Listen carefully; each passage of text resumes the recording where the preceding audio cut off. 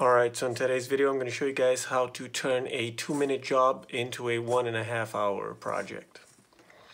And so basically a friend of mine just got this string of LED lights, and it is the 3-cell type, right? Which is, in my opinion, complete bullshit. These should be made illegal.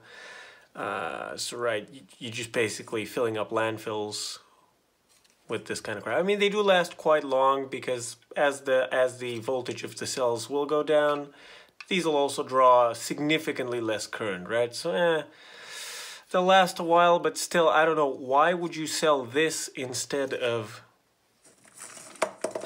this, right?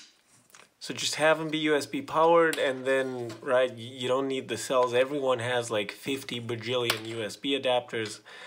I don't know, they're not that versatile, I guess, right? This you can put on top of your shelves and shit, but I don't know, man. Plus, this has this, like, blinking mode where it literally just goes on, off, like, I don't know why, like, I don't know, maybe, anyway. So as it turns out, if you put these across 5 volts, they draw 1.6 amps, at least. And yeah, that's not going to be too good, so they're pretty much all in parallel.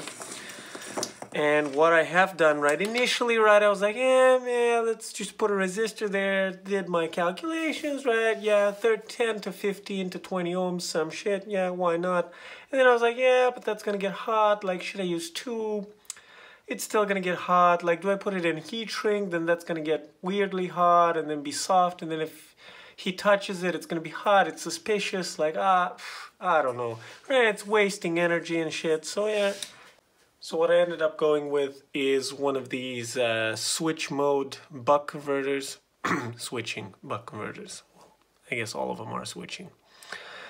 And yeah, this will basically have a quiescent current of 0, pretty much, like it's less than 1 milliamp. It's never gonna be in the quiescent state though. And they're incredibly efficient. You can actually, so the data sheet I think specs them up to 24. You can easily feed them 30, 32 I think I fed most. And they seem pretty stable at that, right? I haven't managed to kill one by ways of over voltage, right? So anyway, so I have one of these. And the switch selects between 2 modes, right? And these are pretty neat because you have a bunch of preset resistors, the values of which are too small for actual reading, but what they do end up achieving is 1.8, 2.5, 3.2, 5, 9, and 12 volts, right? And the topmost is this potentiometer, which you can adjust the whole range. So basically what you want to do is, if you do want a specific voltage out of one of these, you have to cut this trace here, right? So you got to cut in between these solder lines and bridge the one you want. In my case, I've cut the line, scraped the solder mask off of these tiny pads. Excuse the long nails, I'll actually cut them briefly. So you cut the solder mask, and so in my case I'm using 3.3 volts, which yields about 250 milliamps, and the actual adjustment, the actual adjustable pad, which I don't know what exactly I set to, but it's like a pretty dim mode for like super chill moments, and a bit more of an active mode, right, where you do actually want some light coming off of these. So let's quickly show that, and then the video is done, right? But this took me quite a while, right? I initially went with 3.3 and 2.5 volts, and as it turns out, 2.5 barely makes them light. So I had to undo everything. I already had it in heat shrink because I was like super sure. But yeah, now like white LEDs, I should have known better. Anyway, so we have, let's actually adjust this for the, all right.